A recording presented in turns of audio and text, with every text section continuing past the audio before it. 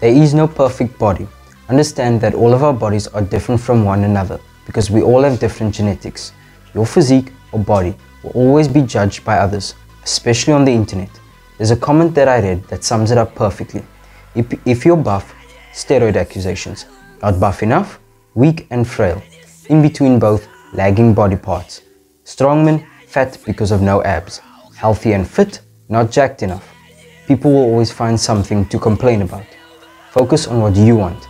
Some people build their bodies according to a sport or just for personal health. For instance, you won't find a long-distance marathon runner competing at a bodybuilding competition or a strongman doing a marathon.